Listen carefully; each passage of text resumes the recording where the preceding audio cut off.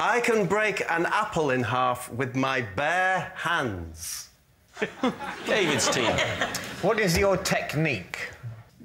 I take it in the hands. Yes. Are your hands bare at this point? Of course they're bare. Yes. Friction's very much part of this, this equation.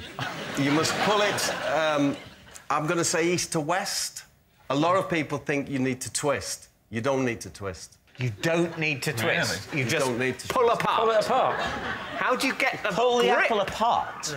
Won't your hands just slide away from it? I'd have thought you'd need to twist. If you twist, you fail. Twisting equals tears. So you just grip the apple in your hands and then fling them apart, and you have 2 half apples. No, I rip it apart. Yeah. The way you were miming it then, there's like downward pressure from the thumbs, almost as if you're trying to open it like a book. Yeah. Is that what it's like? Because I can believe that more than the just grip, bang! Yes. No, David, that's fair enough. Yes. It's just sort of, you're almost like you insert. Oh, but I so wish it was bang. It's not. No, you're inserting the thumbs to try and pull it apart that way. No insertion. All right. No, but that's downward the grip. pressure. Downward pressure. And there it is. Yeah. So where are the thumbs? Are the thumbs either side of the stalk? You know where the thumbs are, David. Where are the thumbs either side of the stalk? Yes. No insertion or penetration? No, absolutely not. No, the thumbs are used for gripping, not for ripping. That's what I was taught. And if you remember that... The system comes with a catchphrase. If you can remember that, you too will be parting apples. How long have you done this for? I have done it for a long time. What I used to do to entertain was I used to take hard-boiled eggs, peel them, I can still do it, and I could take the shell off in one.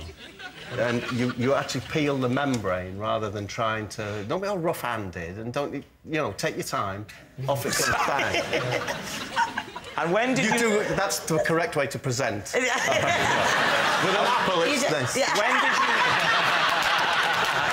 When did you first discover that you could do the apple? How did it come about? How did it come to be? I can't remember the first time I did it. I can remember the feeling. But I can't remember the first time I did it. What was the feeling? The feeling was magnificent. Right, David, is that the truth? I don't think so, but it could be. Can we leave it at that? Yeah, that's fine.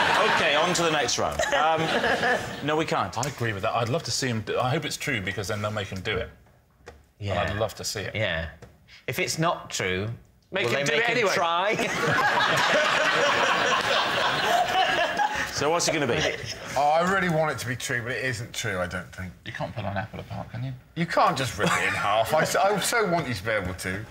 If you and I can't, sure. And I can't. I've never tried. Have you ever tried? If I had an apple here, and I can have a few But I think goes. if those two can't do it, David, with the most respect, it's highly unlikely you're going to pull it off. Tremendously, frighteningly strong hands, as I found out to my own cost.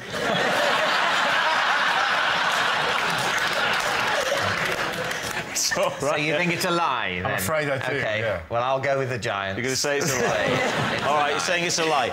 Bob, were you telling the truth or were you telling a lie? I was telling the truth. Yes. Well, guess what I've got under the desk?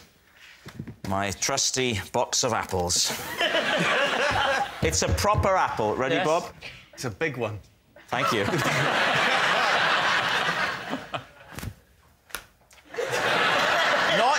Not you, him. Does your husband play cricket?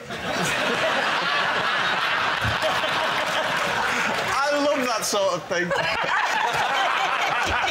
Where shall I do it?